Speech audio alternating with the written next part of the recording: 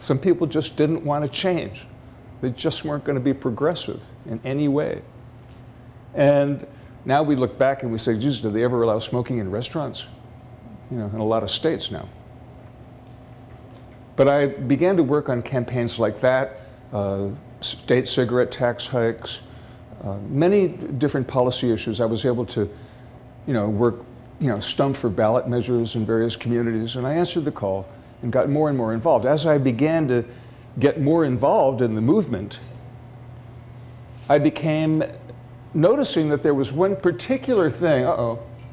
That was both the slide order got reversed, but that was me going up on the plane, and then I got to meet that guy. I was wondering where that slide was. Okay. And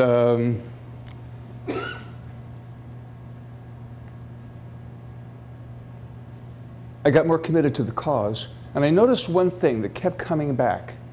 But before I get into what that was, I will show you a video of a public service announcement that we did for the Truth campaign. This particular one won a Clio. Do you know what's in cigarettes? No.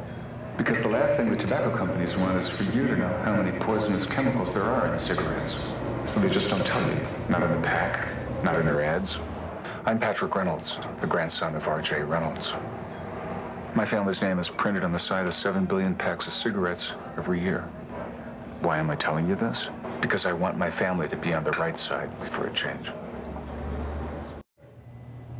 You know, folks, they say that you find within your deepest wound, where you have been hurt the most deeply, your calling.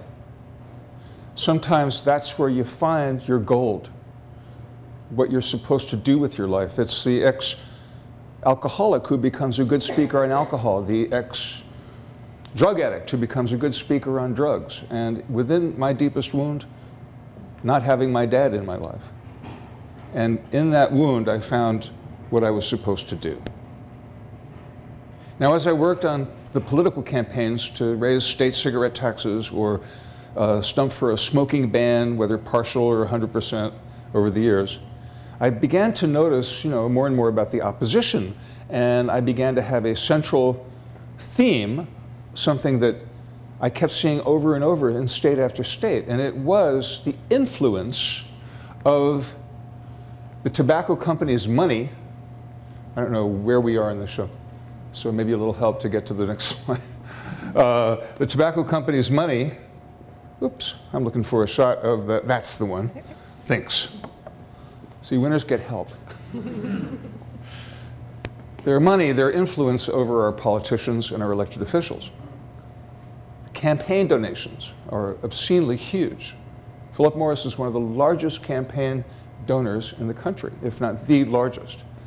And it so happens, we'll talk a little bit about this briefly, but I think I have to say this. I hesitate, but it needs to be said without being political, but simply educational, that 80% of Big Tobacco's donations have gone to Republican candidates and PACs, and that in the Bush years, we could not get FDA regulation of tobacco, we could not get a 61-cent federal cigarette tax hike from Congress, even though that tax hike would bring in revenue, it would stop children from starting to smoke, it would give smokers a strong financial incentive to quit, and with less smoking, of course, what do we save on health care? It's in the billions. Billions with a B. We couldn't get it done under Bush. Now the Democrats have their own bugaboos. The trial lawyers, of course, are way too influential over them, and so on. So both of the parties need to stop taking political campaign donations. We need campaign finance reform. One of my favorite politicians in Washington is John McCain, because McCain went against the majority of his party when he advocated a strong tobacco settlement of those lawsuits by the states. McCain's a good guy, and there are some bad Democrats. But he went against the majority of his party. And we also saw, within 2 weeks of taking office, President Obama passed a 61-cent, and the Democratic Congress gave us a 61-cent federal cigarette tax hike within 2 weeks. And by June, we had FDA regulation of tobacco. No president in history has done more to come down on the tobacco industry than the Obama administration. And it just has to be said out loud. And I want to say one more thing about it, and that's this. I try to understand, and what came to me was this. We live in a complex time. We live in a complex time with very complex problems. But we don't have time to examine those problems and look for solutions to these incredibly complex issues that we face. So we come up with simple solutions that are inappropriately simple. Taxes are bad. We don't need government in our lives. These kind of oversimplifications, I think, are very dangerous. Now, my friend Tom Shachtman, with whom I wrote The Gilded Leaf, and he's now written 34 books. He published a book called The 40 Years' War, and it's interesting. He talks about in it the ongoing battle within the Conservative Party between the ideologues and the pragmatists. Now, the ideologues are the ones who are saying, you got to stick by the rules, and these are the rules because that's what people understand, and no taxes are bad, and regulations are bad. And against them were the pragmatists. Now, when Nixon wanted to open China back in the day, the ideologues in the Nixon administrations clamored and they said, they're a communist country, we can't open China. Nixon was a pragmatist and he had the vision to open China. And whether that was good or bad, I'm not an expert.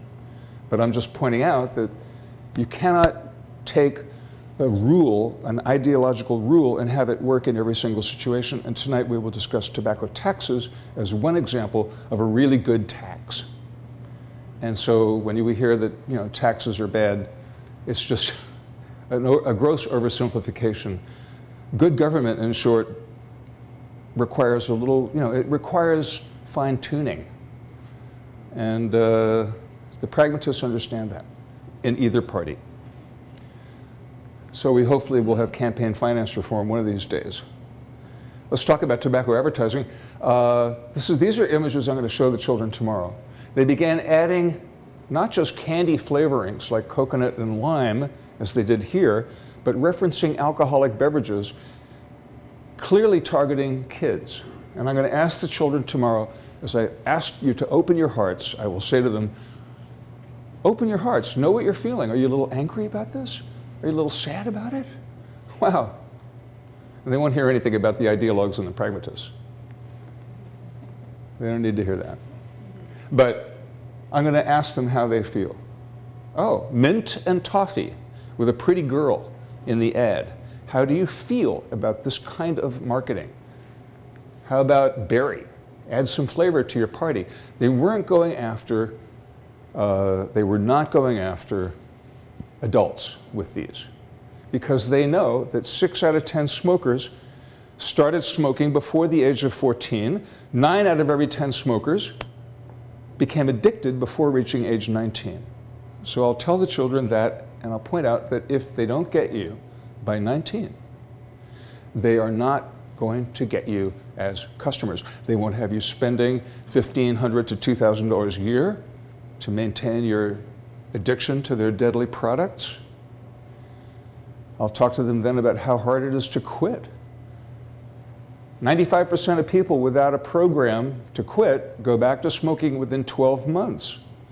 And there I will bring up that theme. People who succeed best get help. They connect with other people.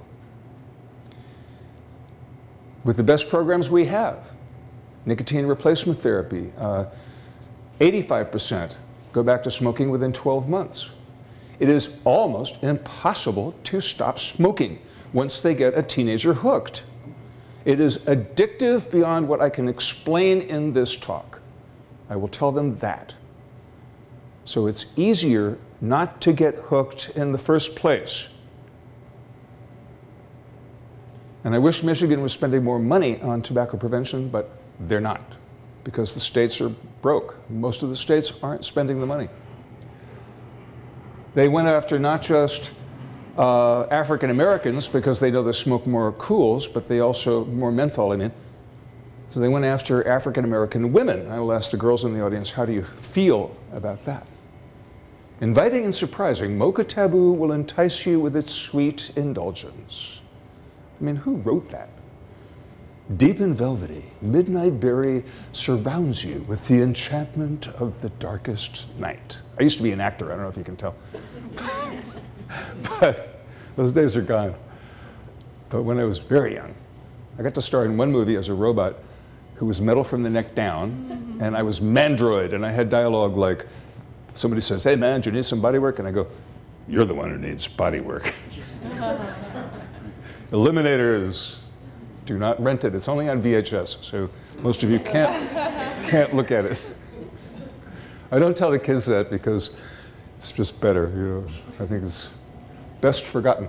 Okay, that piece of advertising. That is the most egregious abuse of the First Amendment that I've ever seen.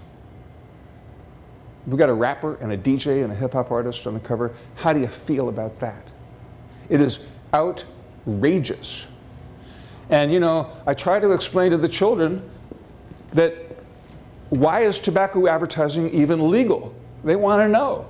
I say, well, one of the things I'm going to do today is we're going to revive an ancient tradition, I'll do this tomorrow, of initiation. They would take the children, the teenagers, in the forest or the desert, and they would initiate them into life, often by making them uncomfortable, introducing pain, depriving them of sleep, depriving them of food. I will not tell them that in traditional initiation they would get a ritual wound or cut. In most of the tribes on every continent around the world, they would get this ritual cut because there's too much tattooing and piercing going on. So we'll avoid that, but I just say that they put obstacles in their path, they introduce some kind of pain into the teens' lives, and I could never understand why they did this. And one day it hit me like a ton of bricks. I got it. It was as though the elders were trying to say to the kids, until today you've been a child. We adults have done our best to shield your eyes from the evil and the pain in this world. But today I want to gently, and a little pre-initiation for the middle schoolers, because they're growing up fast, to pre-initiation, to gently open the eyes and let them know that there are some bad people out there. There are tobacco industry marketing executives who do not care about your health. They're in the corporate machine. If they don't serve the profit motive at RJ Reynolds, which owns Cool now, they're fired. The machine tosses them out. I miss the mom and pop business owners on Main Street, but the big box retailers have put them out of business because they market products cheaper and more efficiently. But mom and pops are gone. And it's sad. Well, part of the initiation is there are some bad people out there who don't care about you, and let's talk about why tobacco advertising is still legal and why it's legal. Because our founding fathers, who wrote the Constitution, the first thing they decided to change was the First Amendment. First Amendment provided for freedom of speech. And freedom of speech means, I'll tell them, oh, if I can do this. It's all right, I'll be all right. That I can get up on this chair and I can tell you that the sky is purple and the clouds are green. Free speech. I don't get to yell fire in here because it'd be a stampede and people would get hurt. But I have the right, you can breathe easy now, I have the right to express my opinion. If it happens to be untrue, then that's my right.